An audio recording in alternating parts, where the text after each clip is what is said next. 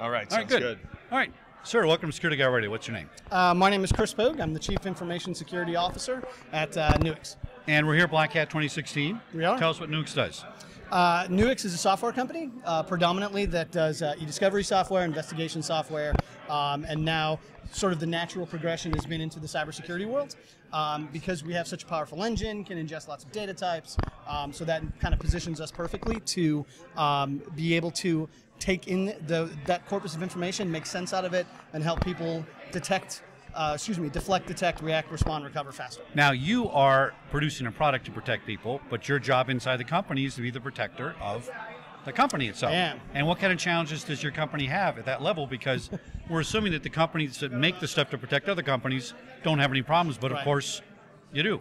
Yeah. Even Security Guy More Radio so got than others, hacked. probably. Yeah, no kidding. Yeah. So just a little bit of my background and why I fit into that role as the CISO is prior to becoming the Chief Information Security Officer, I've been a practitioner. I've been a forensics investigator for 17 years. Oh, with cool. the U.S. Army, IBM Trustwave, and now it's Keep your mic up a Nuix. little bit Sorry. like that. Okay, good. And now with Nuix. Okay. And so understanding how organizations get breached, what sort of the post-mortem effects of that are, both from a legal perspective, as well as just the impact on the organization, kind of positioned me well to fit into that role. Well, this is unique to Nuix because everybody I've met so far are investigator backgrounds. Mm-hmm.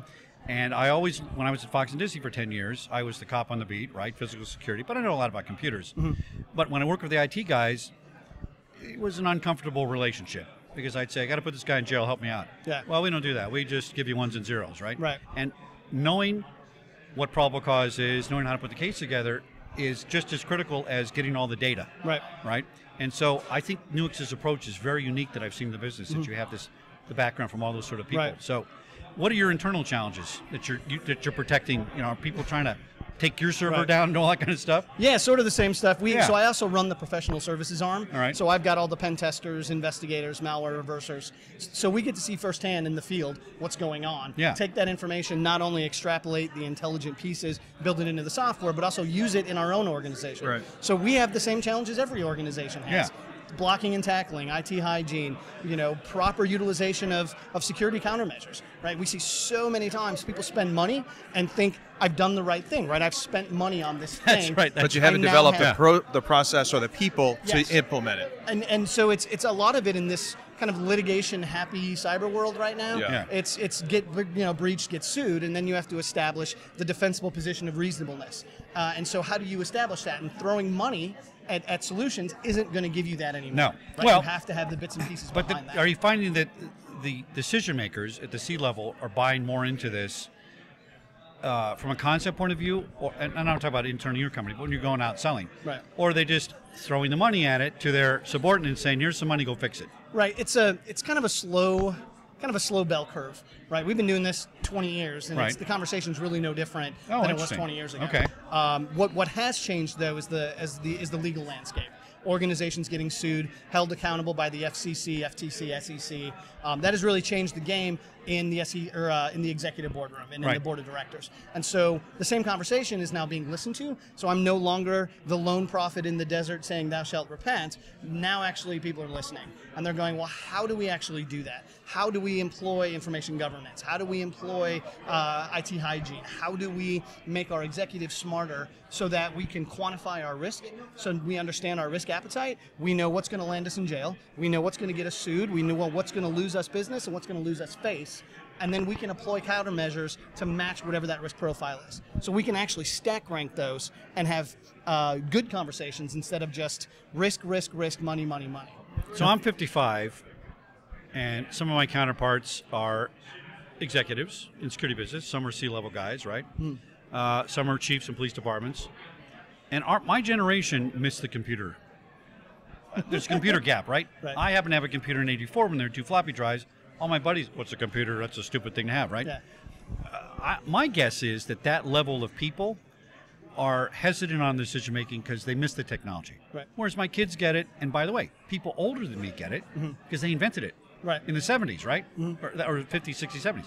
Are you finding that this is what's going on, maybe, that sometimes these initiatives are slow to come out of the barn because it's just decision makers aren't grabbing it? They know they got to do it, but how and all that kind of stuff. Yeah, there is there's a definite generational gap. Yeah. And where we've seen success with clients in making those connection points is showing the nexus from the cyber world to the physical world. Yeah. Right. And so there's been great news articles lately that have really helped us. Last week when the gentleman from the St. Louis Cardinals went to jail for intrusions into the Houston Astros. Right now we can show, look, do bad, go to jail. Sure. Or with organizations that get sued, protracted litigation, sometimes 5, 6, 7 years. And then the damage to their brand is we can put dollar amounts on that now. That's what they respond Or the to. opportunity Exactly. cost. Yeah. Tell us from a tech perspective what separates Nuix's software from other companies that are in the same realm. Yeah, that's a great question because we just walked from our booth here and we're passing booth after booth of someone doing Pretty the same competitive sort of stuff. space. It is.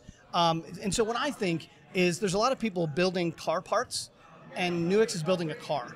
Oh, that's so a good way to put it. Organizations are doing bits and pieces of what we do. I mean, You mean like pen testing or VAs, things like that? Right. Like that's where their focus is? You're doing the whole thing. Or their software will ingest log files, or Right. they'll take in, forensic images, or they're good with, threat intelligence.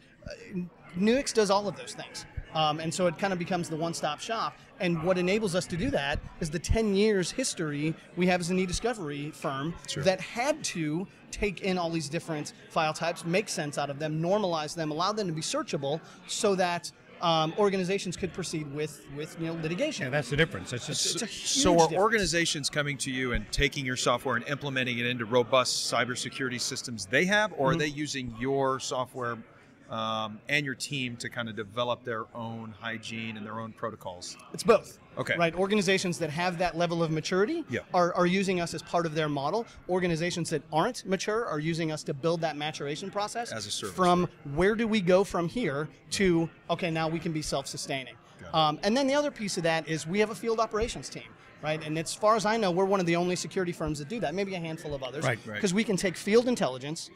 Because organizations that say, "Oh, we rely on intel from our customers," right? That doesn't work. There's NDAs. All right. There's lawsuits. Right. Can't be discussed. Yeah. Investigations can't be discussed. Intelligence agencies classification can't be discussed. Whereas we can take our data that we get from penetration testing, malware reversing, forensics engagements, IR engagements. We can anonymize it. We can normalize it, we can pump it into the tool, and now all of our users Get the are benefit of that aware of learning. it. Yeah. Right? And so a bank in Bali somewhere can suddenly be protected from a piece of malware that we found in a bank in Denver, for example. Sure. Very And so interesting. we're Very enabling interesting. the whole world versus just one customer at a time. Website again? www.nuix.com. Spell it for my nieces and nephews. N as in November, U as in uniform, I as in India, X as in X-ray. That's the military coming out. I love it. 13 I'm years. ex-military myself, man. Are you? Yeah. I was Zulu an Army War Foxtrot officer. X-ray. Yeah. Oh, very cool, very cool. Just a policeman. Kind of like service, but not exactly. Hey, it's the same. We're all fighting the same fight. That's right. Absolutely. Thanks for coming on Security Go Radio. Fascinating conversation, and My good pleasure. luck to Nuix. Thank you so much. All right, thanks. Appreciate Yeah, it. man. Thanks, Ted. All right. Yeah, you guys are really cool.